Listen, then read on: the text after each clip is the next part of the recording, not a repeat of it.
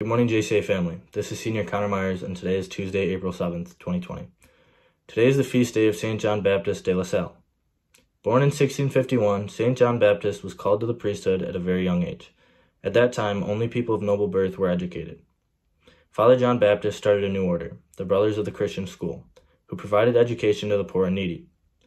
His school taught in the language of the people rather than Latin. He grouped children into classrooms and required silence for a more focused learning environment. St. John Baptist devoted his life to education and was named the patron saint of teachers by Pope Pius XII. Let us begin our morning prayer in the name of the Father, Son, and of the Holy Spirit. Amen. God of love, thank you for every teacher who notices a child's special gifts. Thank you for the teachers who are listeners and gentle guides. Thank you for the teachers who expect much and love enough to demand more. Thank you for the special teacher each one of us remembers.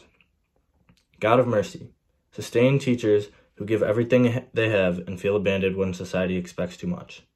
Strengthen teachers who assume the blame for so many problems beyond their control. Help exhausted teachers rest. God of strength, encourage teachers to take care and inspire them to nourish. Motivate teachers to keep on learning for the fun of it and to make learning fun for children. Bless the people who are expected to accomplish miracles and who know how to comfort children when miracles don't happen. We pray these things in the name of our great teacher, Jesus Christ. Amen. Our Lady of Mount Carmel, pray for us. St. Francis of Assisi, pray for us. In the name of the Father, Son, Holy Spirit. Amen.